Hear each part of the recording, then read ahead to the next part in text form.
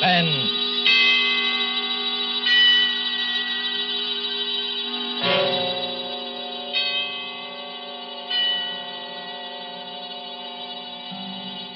This is the Man in Black, here again to introduce Columbia's program, Suspense. Our distinguished stars tonight are two of the world's acknowledged masters of the art of suspense. They are Mr. Charles Laughton and Miss Elsa Lancaster. Mr. Laughton, who will soon be seen in the Metro-Goldwyn-Mayer picture, The Man from Down Under, is here to play a remarkable character created by England's noted thriller author, Agatha Christie. A mild-mannered character whose initials were ABC, and about whom revolved a series of savage murders, all neatly and alphabetically arranged. ABC was stamped upon all his belongings, those being his rightful initials. And ABC was stamped, too, upon the large railway timetable he always carried. But there was nothing so odd about that detail, since no traveler in the British Isles would dream of planning a journey without consulting this famous railway schedule, the ABC. And so, with the ABC Murders by Agatha Christie, written for radio by Robert Tallman and William Spear, and with the performance of Charles Laughton, we again hope to keep you in suspense.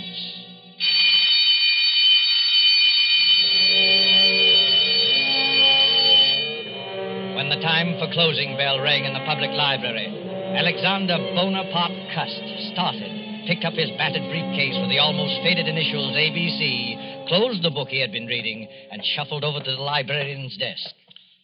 It's a most interesting book, librarian. I should like to come back sometime and read another chapter of it, if I may. Quite.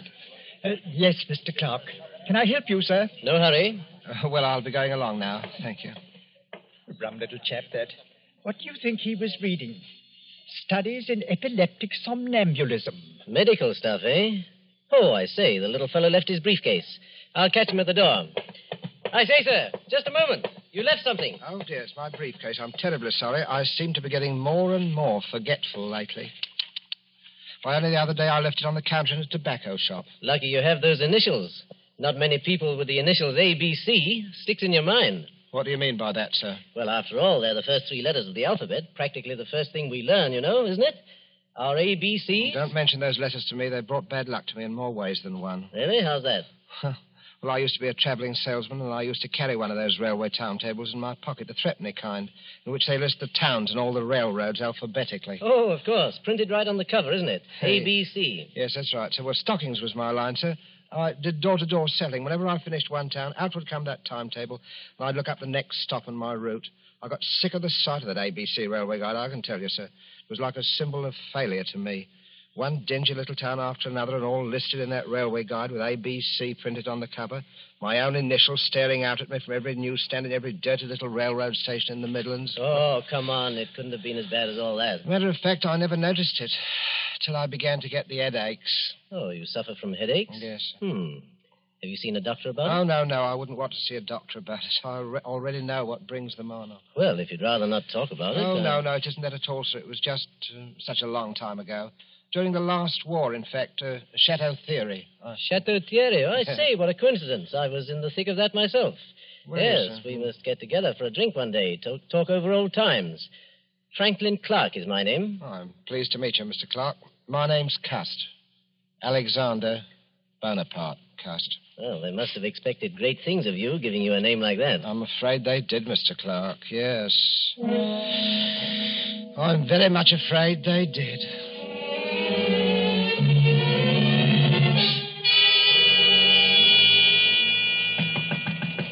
Mr. Cast. Oh, Mr. Cast. Who is it? It's me, Mr. Cast.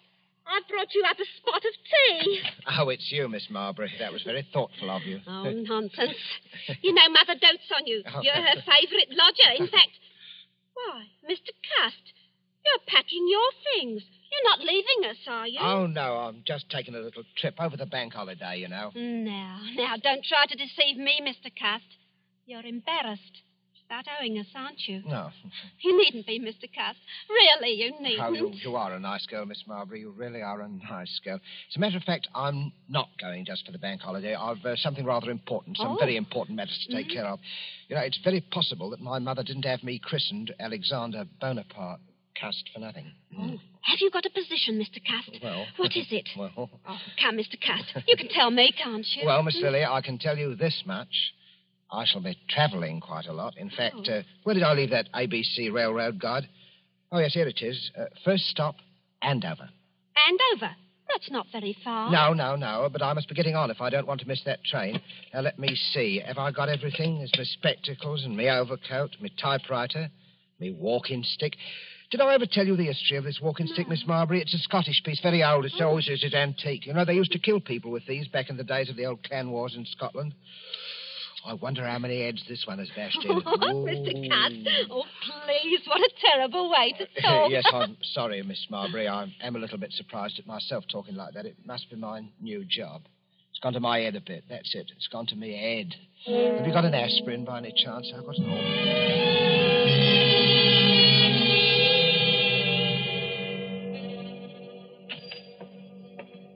Yes, gentlemen?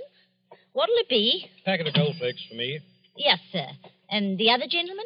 3 Havanas, the shilling cigars. Havanas? You gentlemen must be up from London. That's right. Is that your name on the window of this shop? That's right, sir. Olivia Asher. Been in business right here in Andover and right here in St. Andrew's Place for 20 years. All A's. Andover, St. Andrew's Place, and Asher. Funny, ain't it?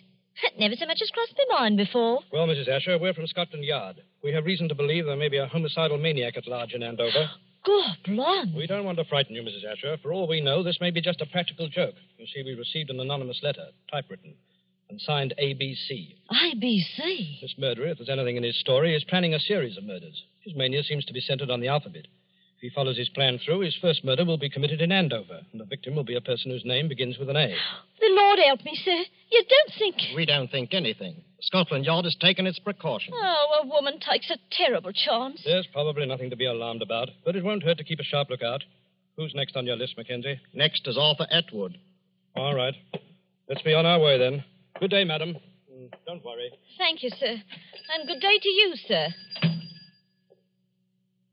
A murdering lunatic in Andover, of all places.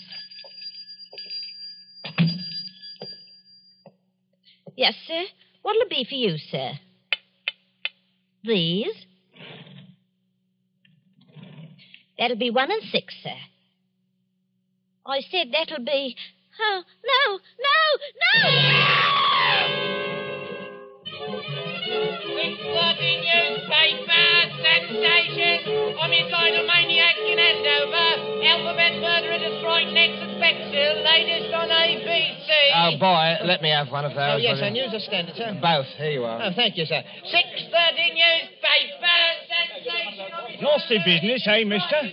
Oh, yes, very, very. You never know with lunatics. They don't always look bomber, you know. Sometimes they look the same as you or me. Eh? Yes, I suppose they do. Oh, it's a fact. Sometimes it's the war unhinged them. Never been right since. Yes, I expect you're right. You know, I don't hold with wars. I hope this will be the last. You don't hold with wars, eh? Well, young man, I don't hold with plague and sleeping sickness and famine and cancer, but they happen all the same. And murder happens all the same. They can't prevent them. Well, I'm sorry, sir. I expect you had a rocky time of it in the last one, eh? Yes, my poor head's never been the same since. I get terrible headaches. Oh? Well, I'm sorry about that, sir. Sometimes I hardly know what I'm doing. You don't say. I forget things. You know, for instance, I could have sworn I had an ABC railway guide in my pocket an hour ago. Do you know they found one of them ABC railway guides on the poor tobacconist lady that he murdered? Oh. Him. ABC, whoever he is. Maybe he don't know himself. Ever stop to think of that? Maybe he's so bum he don't remember. I wonder.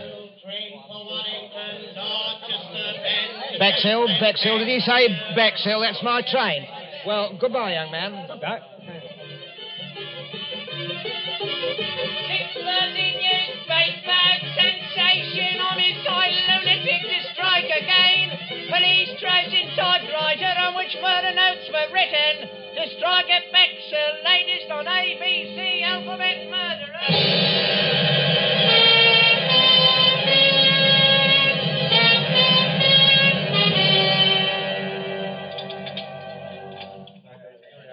Your order, sir? Well, I don't think I'll have the ham. I had ham for breakfast. Yes, I think I'll have the mutton pie. One mutton pie. Yes, sir. What's the matter with you? You're trembling, young woman. Is something wrong? Oh, sir, if you only knew. I have to walk home tonight after they close up here. And there ain't hardly a light in Benson Terrace where I live. Benson Terrace in Bexhill? Yes, sir. You're afraid of the ABC murderer, aren't you? He follows the alphabet, don't he? That was the way he done in Andover. Hey, and does your name begin with a B? Barnard's my name. Mary Barnard. Oh, dear me, Miss Barnard. Well, I don't like to appear forward. Well, anyway, I'm old enough to be your father. Would it make you feel easier if I saw you home tonight?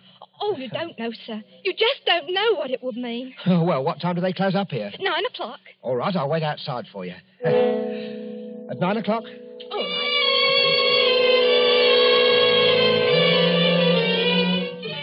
Ladies, waitress brutally murdered in Bexhill. ABC strikes again. Here you are, sir. Scotland Yard receives third murder note. Alphabet murderer to strike again in Cheston. Here you are. Yes, sir? Third class, single, to Cheston.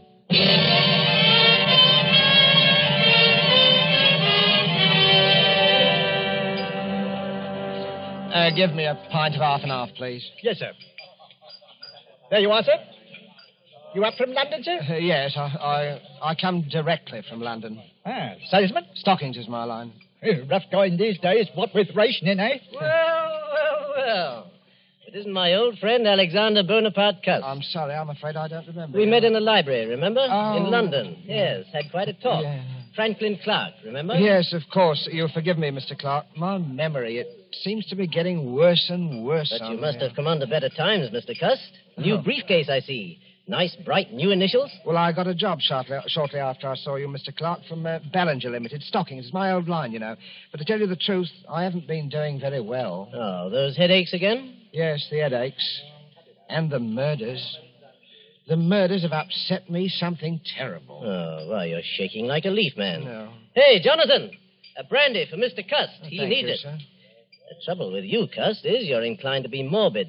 I remember that book you were reading the day we met, stuff about epilepsy. Well, it might be epilepsy, mightn't it? What? Well, they discharged me from the army before the war ended. You see, I had a kind of a fit, you know. And Never had anything like it again, have you? No, I didn't have a fit again, just the headaches. I forget what happens, hours at a time. Do you know, once I was sitting in a station waiting room and a newsboy came by and I bought a paper from him, and it was all about that first murder in Andover. Huh. It said the police had got another note, another typewritten note, Mr. Clark, and the murderer was going to strike next in Bexhill. And suddenly I realized I was in Bexhill. And I'd been in Andover the day before when the first murder happened. Well, how did you happen to go from Andover to Bexhill? Well, that's the way I'm supposed to go on my route, selling the stockings. I'm supposed to take the towns alphabetically. Oh, well, then it's not so surprising you should have been in Bexhill after all, is it? Just a coincidence. Well, the waitress in Bexhill there, I walked home with her that night, Mr. Clark, the night she was murdered. Oh, good heavens, Cuss, you don't think you killed Mary Barnard, do you? I don't know, Mr. Clark. It said in that book that people who have had epileptic fits often do things and don't remember them. They even commit crimes. I said good night to her, and after that, I don't know what happened. The notes, those typewritten notes. Wouldn't you have remembered if you'd written them? I don't know. Well, now, I know a little something about psychology myself, Cuss. And I'd stake everything I own on the fact that the man who wrote those notes was conscious of what he was doing. Do you really think so, Mr. Clark? Positive of it. Now, pull yourself together, man. Incidentally, my sister-in-law lives here in Cheston. My brother is Lord Cameron Clark, and I happen to know she needs some new stockings. Oh. Pop over there in the morning, will you, and show the old girl your line? Huh. Here's the address. Might cheer you up to make a good sale. I'm huh? sure it would, Mr. Clark. I'm sure it would. Well, good night, Mr. Clark, and thank you again for all your kindness. Good I'm night. sure, sir. Good night. Oh, wait a minute. You've forgotten something again. Oh, dear me, that's my typewriter. I shall certainly need that. Oh? Well, it's to type up my report to the Home Office in case I should make that sale tomorrow. Oh, of course. Oh, yes. By the way, Cuss, better watch out. Somebody in Cheston is going to be murdered tomorrow. Aye. Old ABC is up to the letter C, you know, and your name is Cuss. Huh? Oh, I say, good heavens. Mine is Clark.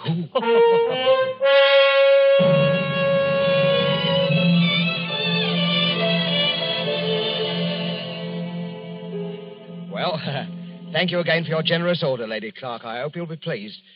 This line of woolen lined stockings is one of Ballinger's best buys right now, Lady Clark. My brother-in-law told me that you'd had some unfortunate times lately, Mr. Cust. Yes. But I really did need the stockings, and I should be Hello so... again, Cuz. Hello, I'll sir. be stuffing myself with bacon and eggs. Make a sale, old boy? Oh, yes, Mr. Clark. Thank you very much. Good, good. Louise is filthy with money, and her ladyship's legs are in constant need of recovering. Oh, I wouldn't say that, Yes, sir. really. She wanted the stockings. Well, thank you very much, my lady. I hope I shall have the privilege of serving you again next year. Goodbye, Mr. Cust, and good luck. Cheerio, Cuz. Such a nice little man, Franklin. He's a bit off his nut, I'm afraid. Last night he tried to convince me that he was the ABC murderer. His initials, you know. He has minor lapses of memory. That little man a murderer? Oh, really, Franklin? Good Lord, what was that? Well, the maids. Where is that girl? What's going on? In the master's bedroom, my lady. You better go with her, Mr. Franklin. Brothers, whatever are you doing here? Oh, my lady, the master, Lord Clark, is being murdered. Stabbed with a knife. He's all over blood. Murder? Oh. Good heavens. Why, look there on the floor. A railway guide, an ABC. Take me out of here, Franklin. Oh, Louise, I'm sorry you had to see this. Oh, Cameron. My poor Cameron. Who never made an enemy in his life. The man who did this was a maniac. And I'm afraid I know who he is. He always carried a walking stick with a heavy carved handle. That's how the other murders were committed, with a heavy stick. But he wasn't carrying his stick today. Must have grabbed a knife up there somewhere to kill Cameron with. But when? Were you with him every minute? Well, I went upstairs to get my checkbook. It took me a little while to find it. That gave Cust his opening. Oh, to think that all that time. Oh, no. No, I'll never forgive myself, No, Franklin. none of that now, Louise. The important thing now is to stop him before he can commit another murder. But what are you going to do, Franklin? I'm going to the police and see if they'll let me help. Let's have a look at this ABC railway guide he left beside Fort Cameron. Look here. All checked. See there? Andover, Bexhill, Churston. Each with a check mark after it. No. Oh, where's the next one? See? See London. He's through with ABC, he's gone home, and I'm going after him.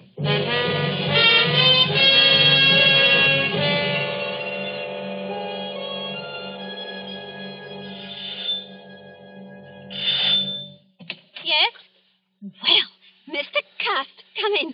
Whatever kept you away so long? Miss Lily, I've got to talk to you alone. Oh, well, I'll go up with you. I want to show you the new curtains I put up in your room anyway. Oh, you are a nice girl, Miss Lily, really. You are Yeah, a nice let me girl. carry one of these, Mr. Cust, the typewriter. No, I'll carry my own things, thank Oh, you. Mr. Cust, you're trembling.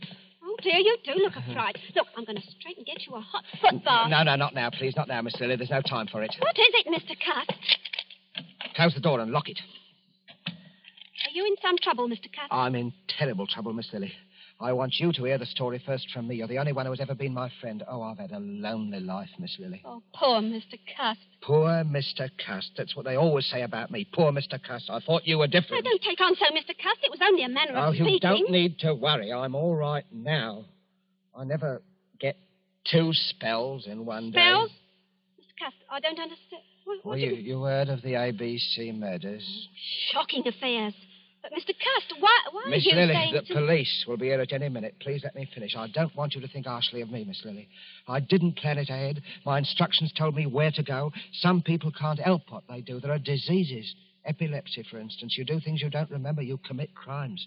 And I'm like that. Oh, Mr. Cust, I can't believe it. When I was a child, Miss Lily, they used to badger me about my name. My mother worshipped strength. She named me after the strongest people she knew about in history. Alexander and Bonaparte. But nobody ever called me by those names. They called me ABC. ABC. I used to dream I was boiling in a kettle of alphabet soup. I was a terrible disappointment to my mother. Mr. Cust, you're unsettled and tired. You've got to hear me out, Miss Lily. Oh, You've got... my Now, arm! listen to me, You're Miss Lily. hurting me, Mr. I could have been a hero once in the army in the last war. I was happy. I could have made something of myself. Then I started getting the Let me headache. go, Mr. You must hear me out, Miss Lily. I started forgetting things after they discharged me from the army. Shock, they called it. I used to have dreams. I was a great ruler. The destiny of men was in my hands.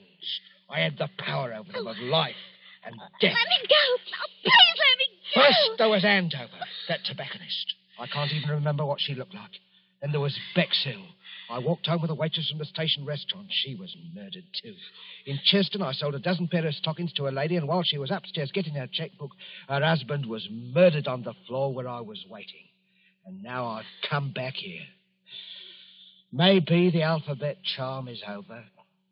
Or is it? This is London. L. Your name is Lily. Are you trying to frighten me, Mr. Cust? I am trying to convince you. You, murderer? I'd as soon believe it as my own mother. What about this? Look at it.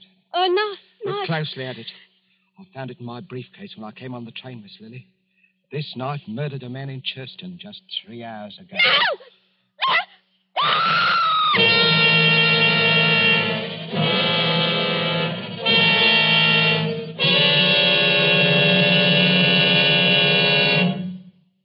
Oh, now, there, Miss Marbury. Don't take on so. He's all handcuffed pretty as you please in the next room. But he was such a nice man. I still can't hardly believe it. Is this the knife he threatened you with, Miss Marbury? Yes. We just got here in the nick of time, eh, Croom?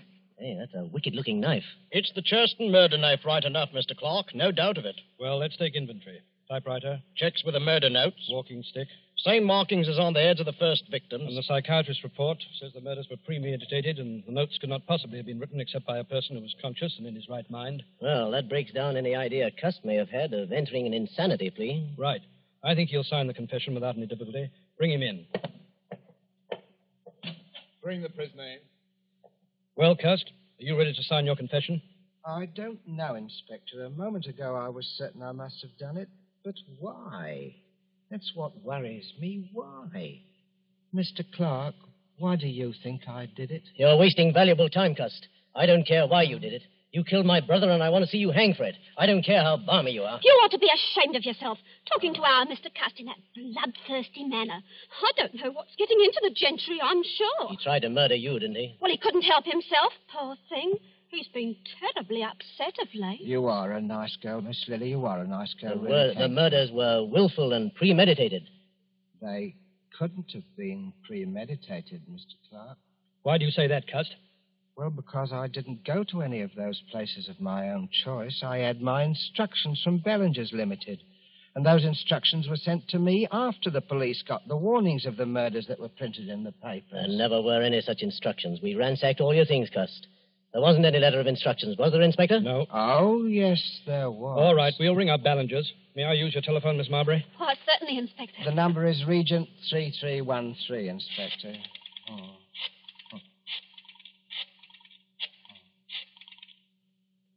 Ballinger's, are you there? Put me on to personnel. Oh, Mac, start packing those exhibits, will you? Oh, right, sir. Crome speaking, Scotland Yard. At what date did you employ a commercial traveler named Alexander Bonaparte Cust? No, Cust. A.B. Cust. Initials A.B.C. Yes? Never employed by you. You're absolutely certain? Did you send a man to Andover or Bexhill last week? Not on your route. Thank you. That's all I wanted to know. Too bad, Cust. I guess this knocks out your last ghost of a chance, doesn't it? No, Mr. Clark. Because, you see, the instructions were in a letter, and that letter is right in this room. Well, let's have a look. Come on, Mackenzie. Give me a hand. Let's go through these things again. It won't do you any good to look there, Mr. Clark. I have the letter. Would you like to see it, Mr. Crome? It's here. Well, I'll be... Where did you get that? It wasn't on him, Inspector. I'll swear to that. Where did you have this hidden? Well, Inspector, it isn't generally known, but I do wear a small hairpiece. Not out of vanity, mind you. I find it necessary for the business. Let's see that letter. Oh, gladly.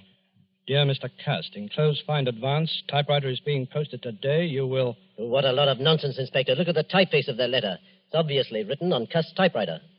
Yes, that's right, Mr. Clark. And the man who wrote that letter was the murderer. Cool as you like, he sent the typewriter to me and instructions on one of Ballinger's letterheads and the money and everything else. What kind of stunt are you trying to pull here, Cust? No stunt. It's just that when you made that telephone call, Inspector, and Ballinger said I'd never worked for them, I knew that the typewriter must have been sent to me by the murderer. And the more I thought about it, the more it seemed to me that the murderer must be Mr. Clark. What? Why, this is too utterly fantastic, Inspector. Really, Well, the murderer would have to had to know something about me. Something I'd never confided to anyone but to Mr. Clark about my headaches. I'd been reading a book in the public library, Inspector, a book on epilepsy, and it seemed to me that what I suffered during the last war might have been epilepsy. And it was on my mind, see? It said that epileptics might commit crimes and not remember them under certain conditions. Without that to go on, the murderer couldn't possibly have pinned the crime on me. That works two ways, Cust. You might have told me that story deliberately, just so you could cook up this story now. Well, I couldn't cook up your fingerprints, Mr. Clark. And I'll wager anything. Your fingerprints are on that letter. Oh, come now, really. Well, that's easily settled. We can do it right here. Won't take a moment. Take a set of Mr. Clark's fingerprints, Mackenzie. You examine the prints in the letter meantime. Right, Inspector. Just press your fingers down firmly on this ink pad, Mr. Clark. What is it, Mr. Clark? It's quite simple, really. Yes, it's so simple it isn't even necessary. I'm afraid this is necessary, Mr. Clark. Only a matter of routine, you know. But I tell you it isn't necessary because Cust is right. I am the murderer. You? But wait, then you killed your brother Cameron Clark so that you would inherit the estate? Yes, exactly. But the others, the A and B murders in Andover and Bexhill and... I committed them, all of them. Yes, but... Come now, gentlemen, surely you'll give me credit for thinking this thing through. If only my brother Lord Clark had been murdered, I, being the only heir, would have had a lot of explaining to do. So I invented my own little crime wave to make it appear as though he were just one of the victims of a homicidal maniac. And I must say, it almost came off, thanks to the unknowing cooperation of Mr. Cust here. Thank you just the same, Mr. Cust. You're very welcome. Oh, Mr. Cuss, I knew you couldn't be a murderer, not really. Oh, you are a nice girl, Miss Lily. Really, you are About a nice those headaches, girl. Mr. Cuss, why don't you go to an oculist? Those headaches, maybe you just need a new pair of glasses. I think I'll do that, Miss Lily. Good. Do you really think... Of course, I'll wager that's what's been the trouble with me all along. You know, you need someone to take care of you. Oh, I do, Miss Lily. I do, really. If only you... Oh, but no, you couldn't ever think What, Mr. Cuss? Well, I mean, Miss Lily, I was just thinking it would be really too much to ask anyone. Mrs. Alexander Bonaparte Cust. But when we're married, please don't wear that toupee. It's very conspicuous. Oh, you are a nice girl, Miss Lily. Really, you are. I do hope people won't call you Mrs. ABC.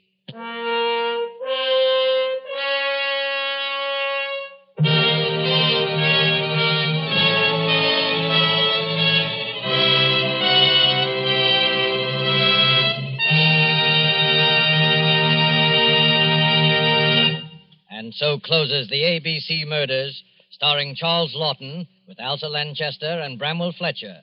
Tonight's tale of Suspense. This is your narrator, the Man in Black, who conveys to you Columbia's invitation to spend this half hour in suspense with us again next Tuesday, when Agnes Moorehead will return to our stage as star of the suspense play called She Overheard Murder Speaking.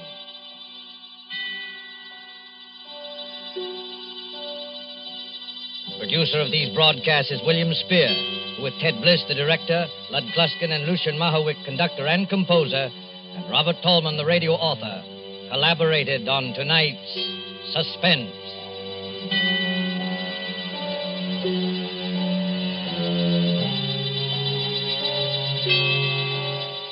This is the Columbia Broadcasting System.